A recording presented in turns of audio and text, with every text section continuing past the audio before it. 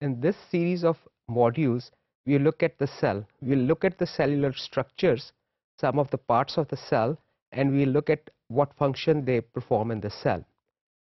So let's get started. I will like to show you a photograph of cell and which shows different compartments of the cell. And first of all, I'd like to give you a brief description of these parts of the cell and their function. We can draw an analogy between a cell and a city. In olden days, cities were entities which had a boundary wall which regulated the traffic.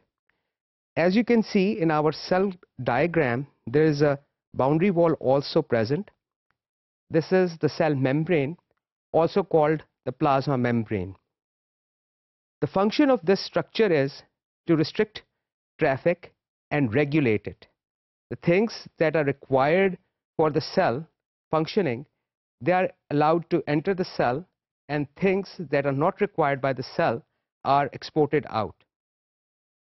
This structure does not isolate the cell, it basically segregates the cell, which is important. Distinction is important. Cells don't exist in a vacuum. Cells are living in an environment and they have to interact with their environment, and it is important that the structure which is enclosing the other parts of the cell have ability to select what can enter the cell and what cannot. You will also notice that there is a large structure in the center of the cell. I can highlight that. This is the structure I'm talking about. This is the nucleus. In cities, there is a governor house which dictates the functions, various functions of the cell. Nucleus performs that function. It has the information which allows cells to perform their different functions. Cities also need power generation. In cells, mitochondria perform that function. They are the powerhouses. They convert the chemical energy and provide in a form that can be used by the cell. In cities also, we need that service is provided by the Golgi apparatus. It packages different proteins. It receives these proteins initially from the endoplasmic reticulum. It packages them in vesicles and transports them to different destinations. These vesicles, which have to be transported to different destinations, need a carrier, a transport, which will grab these vesicles and take them to their respective destination. Motor proteins transport vesicles from one destination to another. They have to grab the vesicle and they have to move it along a structure. That substrate along which motor proteins move are the cytoskeletal elements. Cytoskeleton is composed of three different types: microfilaments or actin filaments, microtubules, and intermediate filaments. We'll talk about these three components in more detail later on. At this stage, I would also like to point out that cells also have prisons.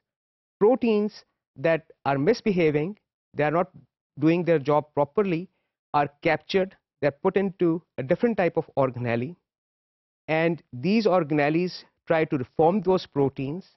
If the proteins are reformed, they're allowed to continue their function in the cell, otherwise they're degraded.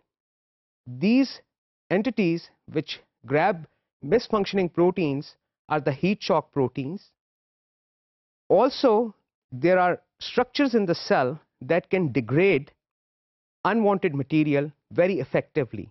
These structures are lysosomes.